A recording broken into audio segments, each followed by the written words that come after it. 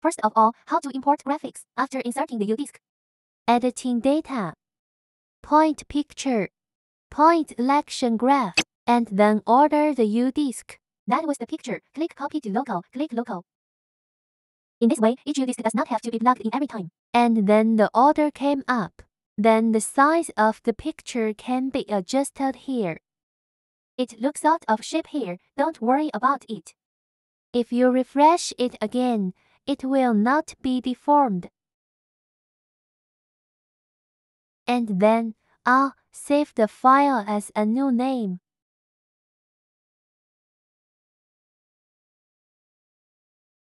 Click Select File.